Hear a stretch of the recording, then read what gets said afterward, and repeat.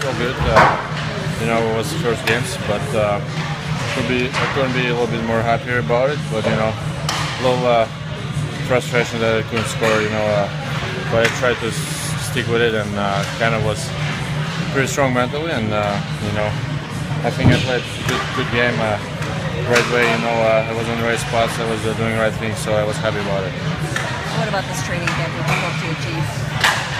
It's great. I mean, it's like usual. You know, it's tough. So trying to give everything what I have and improve myself. Trying to involve more in drills and stuff like that. So I'm excited. Let's talk about your what you learned from last year in the first season in the AHL and what you took away from that and what you hope to build on this season. Yeah, I took a lot of stuff from last year. It was a great experience. Won the cup, and you know, it was great teammates and great guys to be around. So I learned a lot, honestly. A lot of details in my game.